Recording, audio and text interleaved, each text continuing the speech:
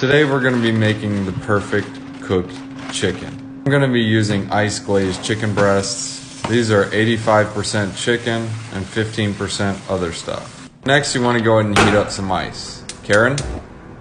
You should have something that looks like this. Go ahead and add your chicken. Give it a couple probes, make sure it's dead. After about 10 minutes you should have something that looks done.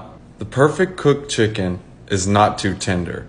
It also has none of those pesky seasonings. Just take a look at that moisture and color.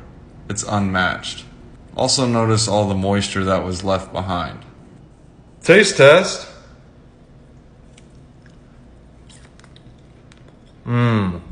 Wow.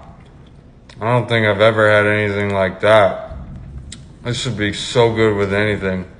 Maybe some salt, some pepper, or maybe even some water to help it go down. Wow. It's extremely versatile. There's not